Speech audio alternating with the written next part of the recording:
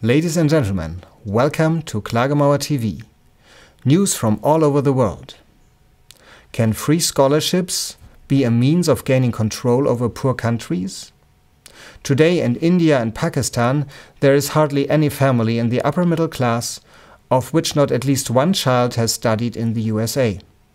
Who was not able to afford the high tuition fees received a scholarship. Funds were freely available from major US foundations like the Rockefeller or Ford Foundation. As early as 1924, the Rockefeller and the Carnegie Foundation had established the Council on Foreign Relations, a private American studies center, which is the most powerful lobby regarding foreign affairs.